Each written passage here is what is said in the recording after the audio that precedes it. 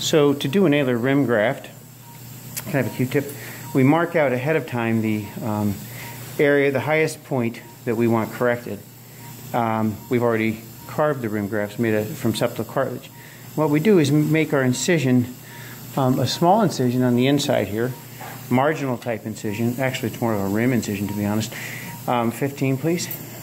And we don't want the graft to pop out, so we make this incision kind of small, maybe just a few millimeters, 3 or 4 millimeters, okay, right there through the skin.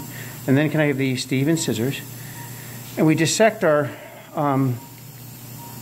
lateral pocket further than our medial pocket, because that's where we're going to slide the graft in to set it in place. So it's all based on the pocket principle. The pocket sizes, except laterally. Laterally here it's a little longer than the graft.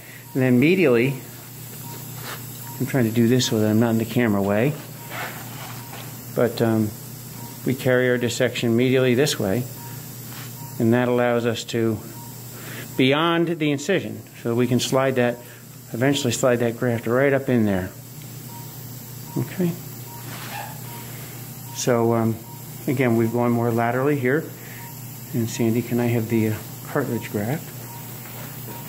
Okay, just all right. And we can see the graft loaded up.